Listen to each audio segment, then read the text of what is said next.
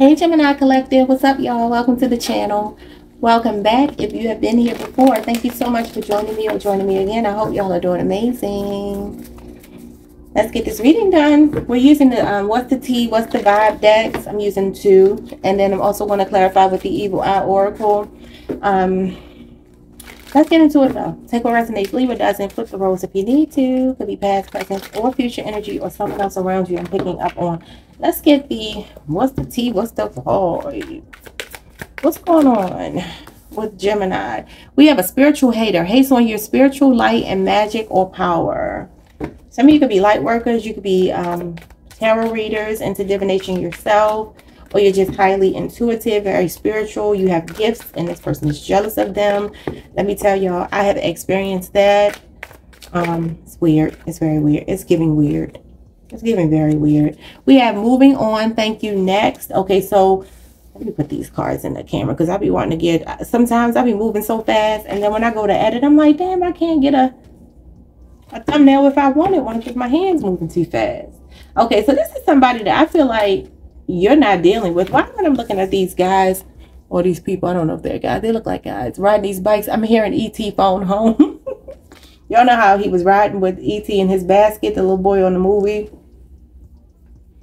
So I'm getting like, you know, E.T. was extraterrestrial, obviously, right? So for some of you, you truly are like light workers. You're highly intuitive, spiritual people.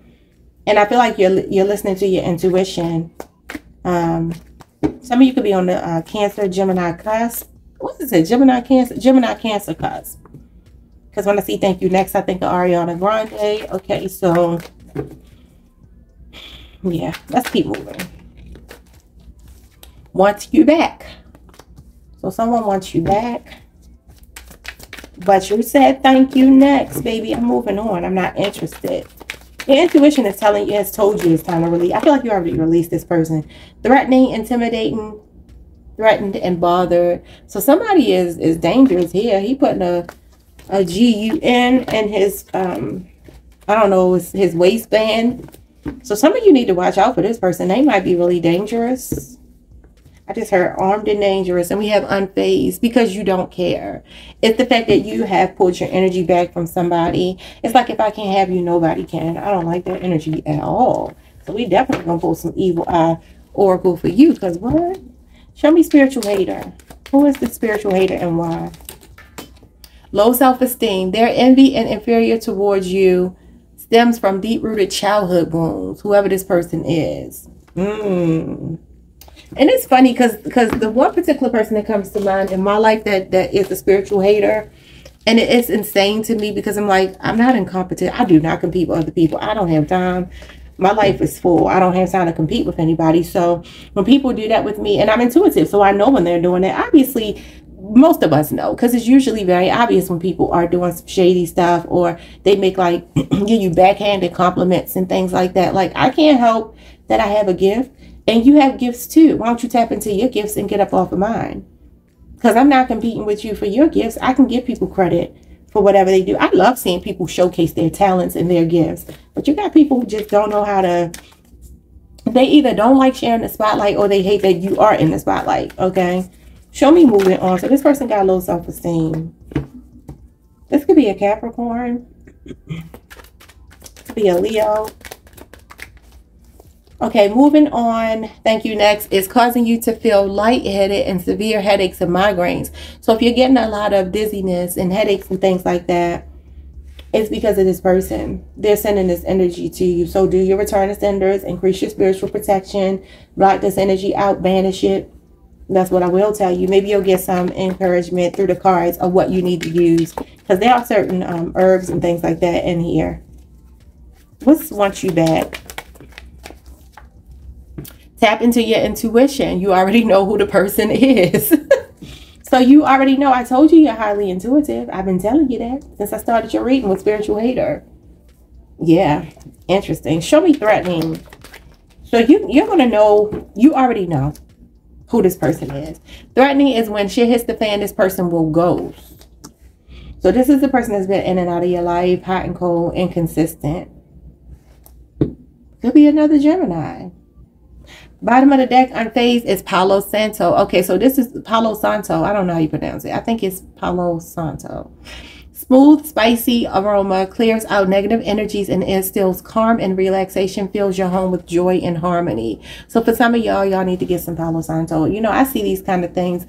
Look at this root work. Seek someone to help you with a protection spell. I told you you need to increase your spiritual protection and practice a return to sender protection ritual. I just told you that. This is what you need to do, because some of you, you're really unbothered, but this person is really hurting in their ego. And look, we got the narcissist card too.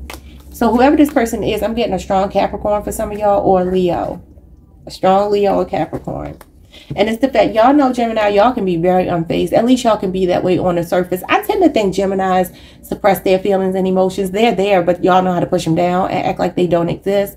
And that can catch up to y'all. Because I know a lot of Geminis who worry a lot. They're like overthinkers and obsessive. And I'm my Mercury placement is Gemini, so I definitely relate. Yeah. Because I can put on a brave face. And I mean, truthfully, a big part of me does mean I don't give a damn. But there is another part of me that does feel like, especially if somebody wronged me, I might want to get a little vengeance on that act. Let me get some tarot cards for you.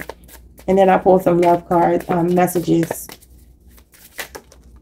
I just want 3. I think this is more than 3. We have the Page of Wands. We have the Knight of Cups. We have the 6 of Cups. This is this person wanting you back. Could be a Scorpio. And we have the Chariot. So you're moving on. It says thank you next. This is you moving forward.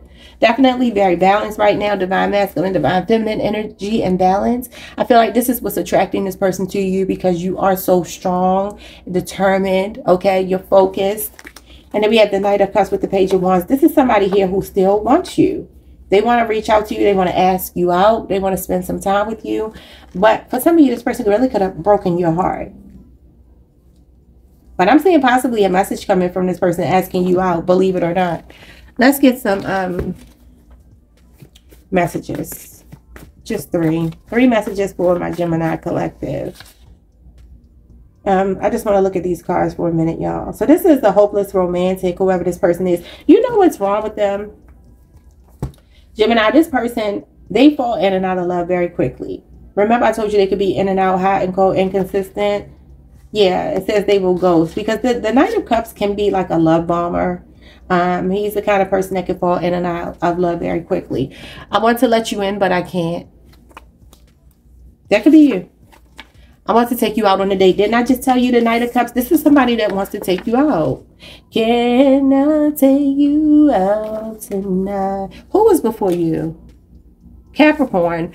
This could be a Capricorn. I really feel like that, or Leo, but Capricorn almost got that card. In fact, Capricorn got the other side of that card in their reading. Okay. Yep. But I'm seeing a message, a flirty text or something coming from this person trying to hump on you. But you're moving forward. You could have even moved. You could be at a distance from this person now, or you're traveling. You're making your dreams a reality. You focus on bigger and better. I'm 100% dedicated to my career. What did I say? I have so many other people dependent on me. I wouldn't be a good partner at this time. So your focus is not on them. But this person wants you to know they still cry over your breakup sometimes. All right, y'all. Those are your messages. Like, subscribe, hit the notification bell. See y'all next time. Peace.